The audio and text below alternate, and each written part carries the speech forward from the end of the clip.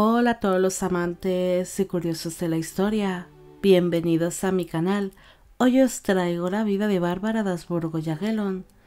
Ella fue una archiduquesa austriaca que acabaría convirtiéndose en la duquesa de Ferrara, de Módena y de Reggio. Ella apoyaría mucho a los jesuitas y además fue muy querida por su pueblo, el cual la guardaría siempre un especial cariño por todas las obras de caridad que realizó en los ducados. Esta biografía está realizada por petición de Jorge Rey, Lucía Centeno, Martín Tello y Marc Rubio. Bárbara de Habsburgo y Jagellón nació el 30 de abril de 1539 en la ciudad de Innsbruck, en Austria. Fue hija del emperador del Sacro Imperio Romano Germánico Fernando I de Habsburgo y de la esposa de Este, la reina Ana Jagellón. El matrimonio tuvo 15 hijos, siendo Bárbara la 11ª de sus vástagos. La infancia de la princesa fue feliz, compartió estudios con sus hermanas, recibiendo la educación típica de la época, donde se la formó para ser una excelente esposa y madre. También recibiría clases de obediencia, religión, administración del hogar y labores domésticas. La princesa fue creciendo, convirtiéndose en una muchacha muy sencilla, bondadosa y religiosa. Hay mucha discusión sobre su aspecto físico.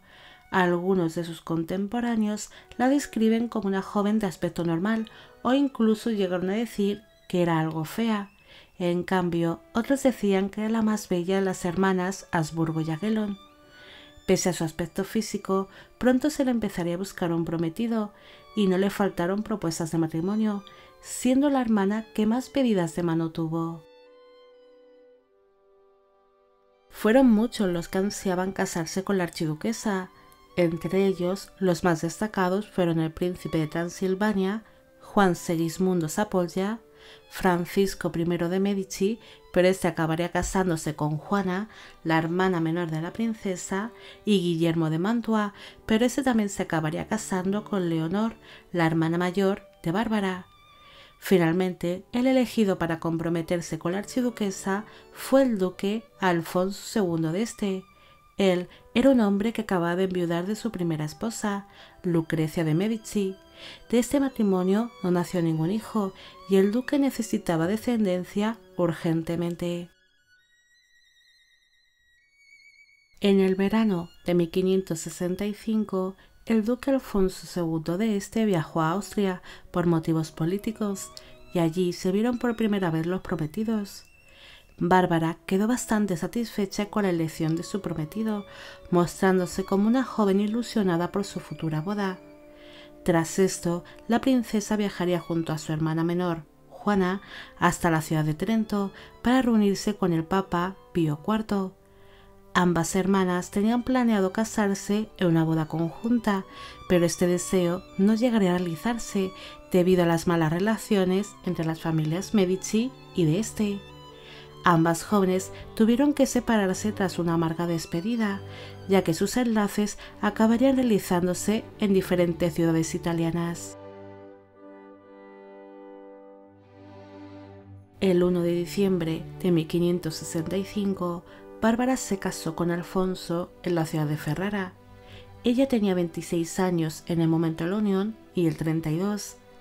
El enlace se celebró por todo lo alto, se hicieron numerosos torneos y durante algunos días hubo festejos con músicos y poetas. Además, al enlace asistió la hermana mayor de la duquesa, Leonor, junto al marido de esta, Guillermo de Mantua.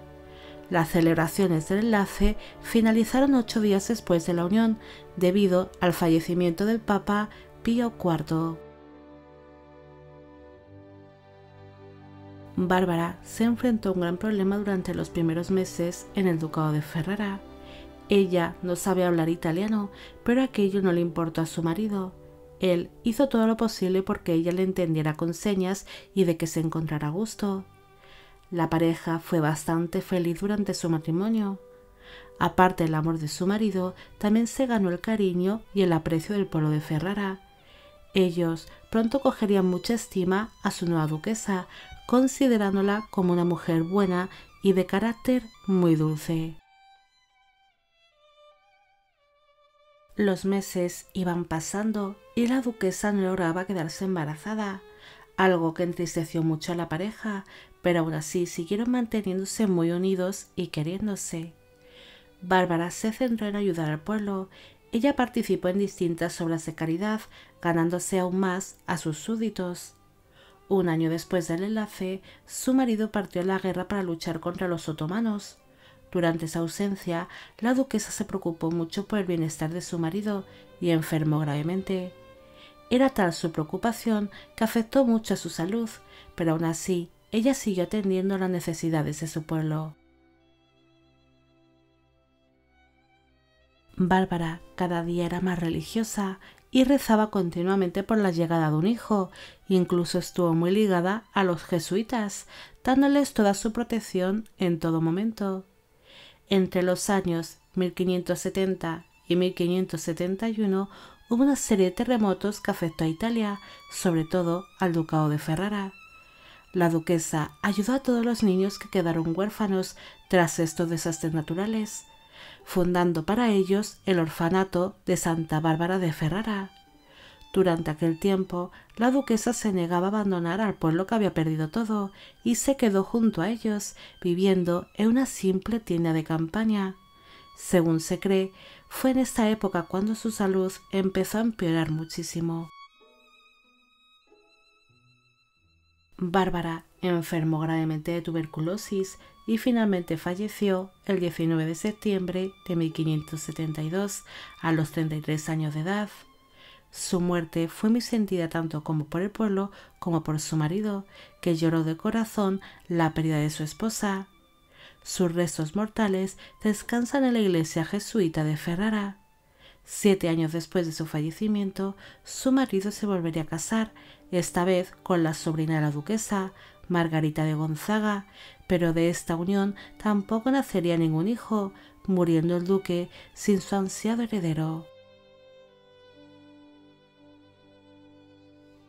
Bárbara fue una mujer que vivió para ayudar a su pueblo. Se pareció mucho a sus otras hermanas, ya que como ellas se dedicó por completo a la religión y a la caridad. Ella tuvo la suerte de casarse con un hombre que la amó, algo raro en los matrimonios concertados. Además, ella también fue muy amada por el pueblo de Ferrara, que quiso a su duquesa de corazón, sintiendo con el alma su pérdida. Bueno amigos, llegamos al final de la vida de Bárbara de Habsburgo-Jagellón. Espero que os haya gustado esta historia y espero que a todos los que me pedisteis que hiciera un vídeo sobre ella también. Como siempre, gracias por apoyar al canal y me gustaría que me dejarais en la cajita de comentarios vuestra opinión sobre esta duquesa. Y con esto me despido. ¡Hasta la próxima!